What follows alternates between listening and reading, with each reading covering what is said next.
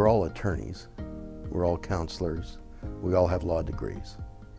Being a trial lawyer is different. Being a trial lawyer means that you have faced opposition, gone to trial numerous times, and had terrific results.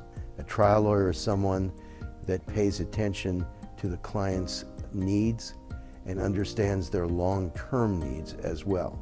It's not a one-shot, quick relationship.